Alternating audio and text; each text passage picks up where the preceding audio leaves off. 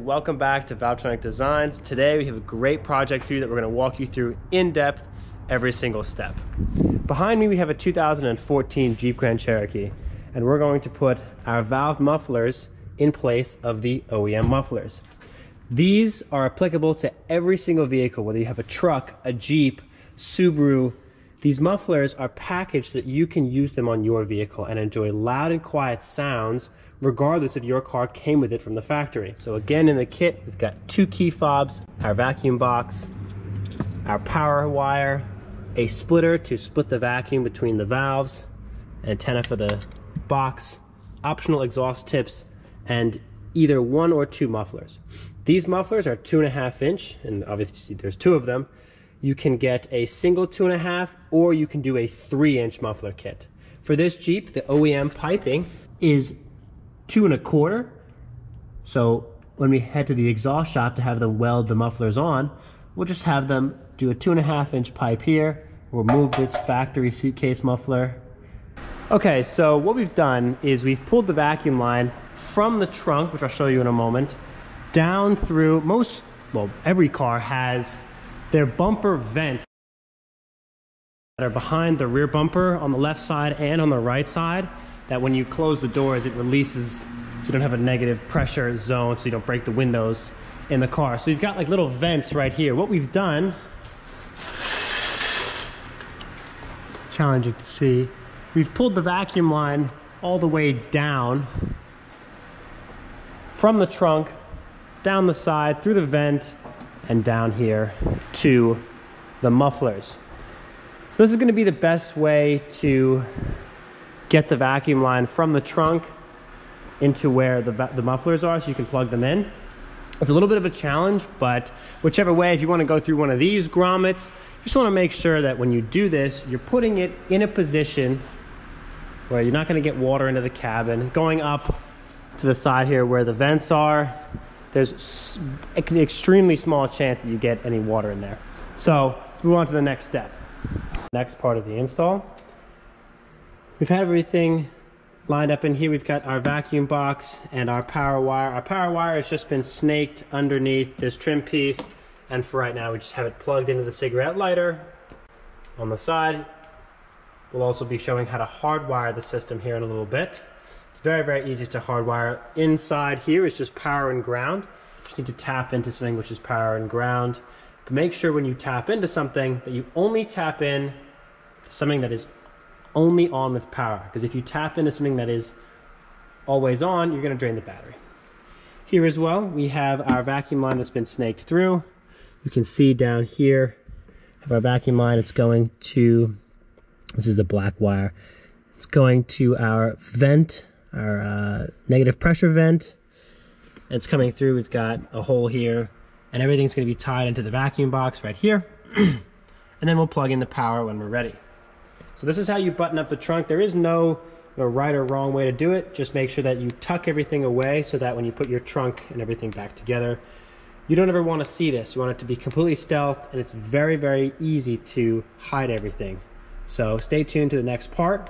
We're going to show you how we install the mufflers at an exhaust shop and then get you guys some sound clips. So now everything has been installed underneath the trunk floor here. The best thing is with this kit, everything is quite small, and this is the goal. You don't want to see anything back here, even this. We're going to hardwire this in a second, but you want to have this be completely clean, and if you ever need to access anything, it's all right there for you. All right, so this is how it works. We're going to cut back here, and then Poppy here is going to remake the pipe, put it into the valve muffler, and then we're going to see if we can use some different tips, or we'll reuse the OEM ones. There's a lot of length here, and you can cut back and cut back the sides. That's why these are universal fit. There's a lot of space to work with under this Jeep. So if you want to put these on your Jeep, your pickup, your whatever you want, you can make them work.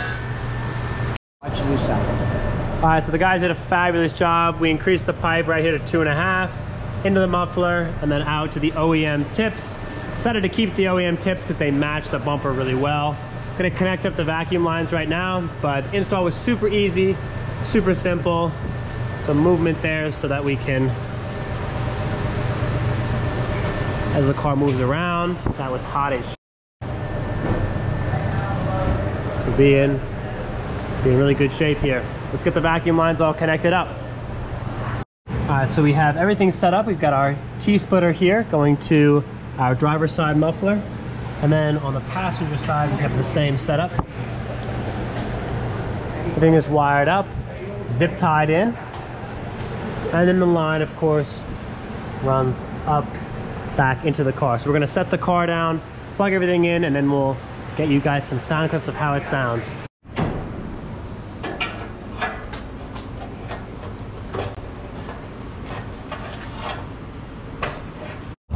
All right guys, so we also decided to do a resonator delete on the Jeep. Here's what it sounds like idling with the valves open. Close them up, sounds just like stock.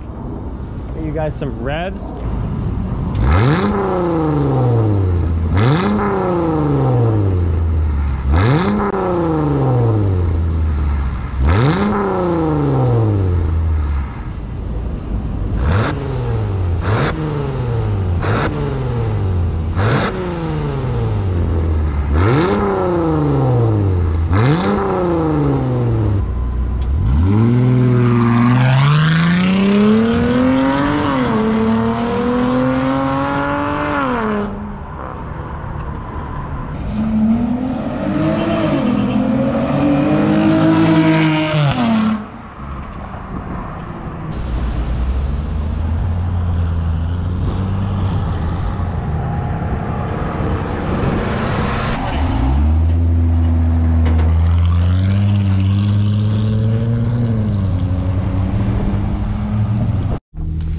Right, I figured this be good, valuable information for everybody.